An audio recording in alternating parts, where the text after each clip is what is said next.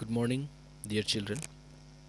In the last class of class 5 EVS, we have finished the lesson number 3 in natural balance, where we have learned a lot of things. I have also explained and discussed with you all the question answers. So, what we have done in the last class, let me give you a quick recap so that it will remain. It will be easier for you to learn. In a natural balance, we have learned about photosynthesis, such as the process by which green plants make their food in the presence of chlorophyll, sunlight, carbon dioxide, and water is known as photosynthesis. And I also told you that plants are known as plants are known as producers, and we are consumer. Why? Because plants can produce their own food. That's why they are known as producer, and we are known as consumer because we don't know how to produce our own food, and we depend totally on plants or animals. As well as we have learned a lot of things in different types of plants such as parasitic plants and then insectivorous plants. Now parasitic plants are the plants that obtain nutrition by growing on other plants called parasitic plants such as dodder, rafflesia, and many more. In the same way, carnivorous or insectivorous plants are those plants that obtain nutrition by eating small animals such as insects, flies, and bugs are called carnivorous or insectivorous plant. Next one is we learned about in insectivorous plant examples such as Venus flytrap, pitcher plant. I've shown you different pictures of insectivorous plant as well. And in the point of food for animals, we have learned about the all animals are known as consumer. Why? Because they totally depend on plants. And different types of animals are there such as herbivorous, carnivorous, omnivorous, scavengers, and decomposers. Now in herbivores, as I already explained, the animals which eat plants only are known as herbivores such as cow, deer, buffalo, goat, many more. In the same way, carnivorous animal, I already explained you about carnivorous animal, that the animals who eat or feed on flesh of other animals are known as carnivorous animals such as lion, tiger, etc. And omnivorous are who eat both plants and animals such as crows, cockroaches, and bears are omnivores. Scavengers, some animals help us to keep the environment clean by eating dead animals. They are called scavenger, hyenas, vultures, and crows. And next, at the last but not the least, we have learned about decomposers. Some organisms obtain their food by consuming dead and decaying plants are called decomposers, such as bacteria, fungi, earthworm, etc. Also, we have learned about food chain. So a food chain is the chain formed when plants are eaten by animals, and then these animals are eaten by other animals. Again, we have also learned about food web. Food web. A food chain does not exist independently in nature. Different interconnected food chains form a food web. Also, we have learned about extinction of living organism. How plants and animals are getting are on the way of extinction. This happens because of an increase in the number of predators, climate change, or loss of natural habitat. And I have already once we finish the lesson, I have already explained I have already discussed with you all the question answer of the same lesson. So now today we are going to start a new chapter from the lesson EVS, from the class 5 lesson number 4 EVS. The name of the lesson is the plant story. As you can see in the picture, the name of the lesson is the plant story. So first of all, I will be giving you one introduction to the lesson. The plant story, by going through the name of the lesson itself, you can get an idea that the lesson will be about it's all about the plant, about the germination of seed, about the saplings, about different parts of plants, about different parts of seeds, how plants germinate, what are the things it's required to germinate, what are the role of soil or rainfall or water, and many more things. So let us start the lesson. Let me first give you an introduction. As you can see in the picture here, when a girl is talking to her father that Baba, these plants are so small, how will they grow? Then what his father is saying that Tithi, these are baby plants. They will grow soon if they get air, sunlight, and water. So, going through their conversation, it is very obvious that we are getting a knowledge about how a plants grow with the help of what? With the help of air, sunlight and water. In the next picture, as you can see, I thought plants grow from seeds. What the baby girl is saying, that I thought plants grow from seeds, but what father again saying, some plants grow from seeds and some can be grown by planting baby plants in soil.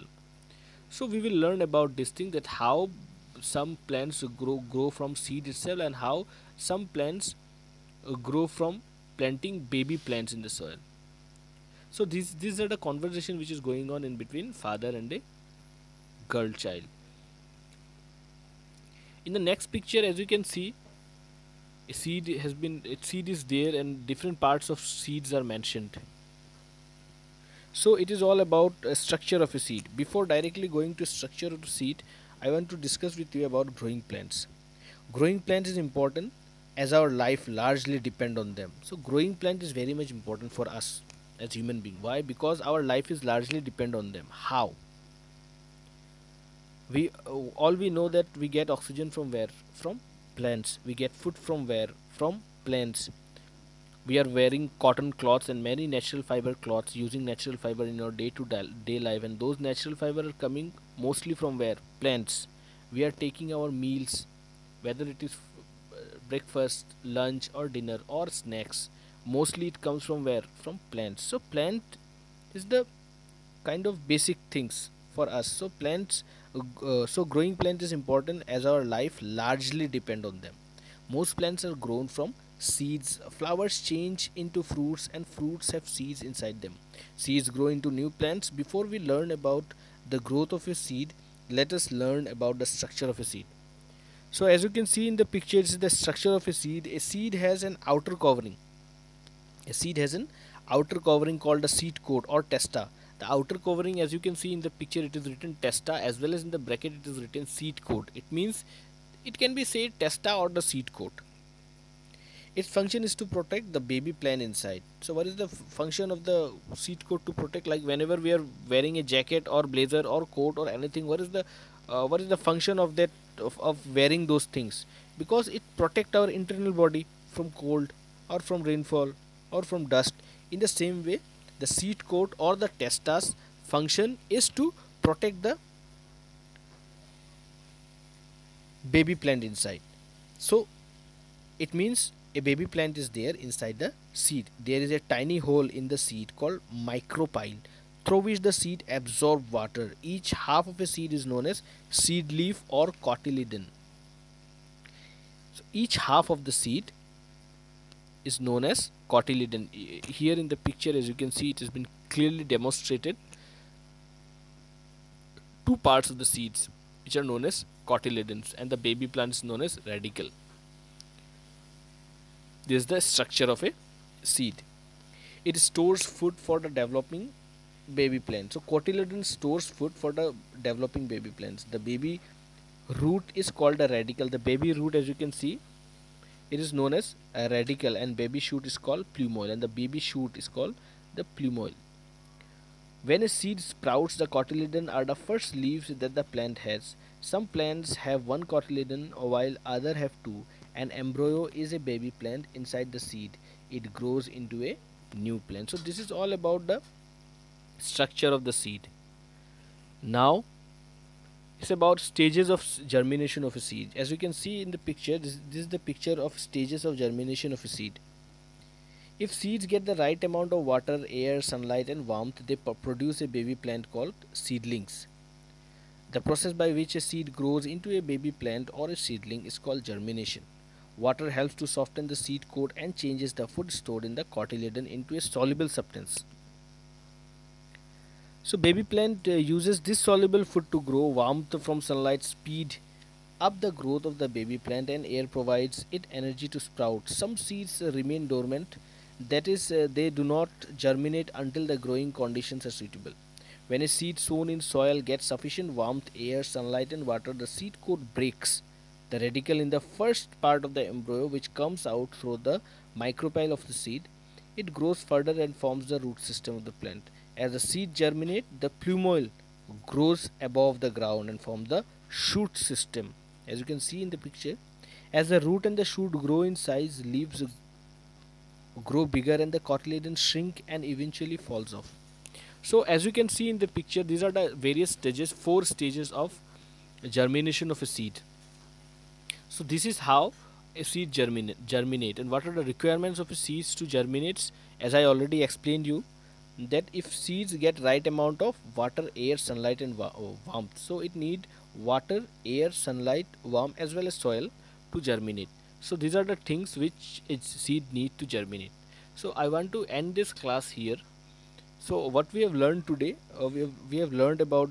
I have given you an introduction to the lesson, as well as we have learned about the structure of a seed and about the seed germination process. What a seed need to germinate, such as water, air, sunlight, warmth, and soil. In the next class, I will be discussing about do all plants grow from seeds, as well as I will be giving you some question answers from the same paragraph which I have explained just now. Till then, thank you.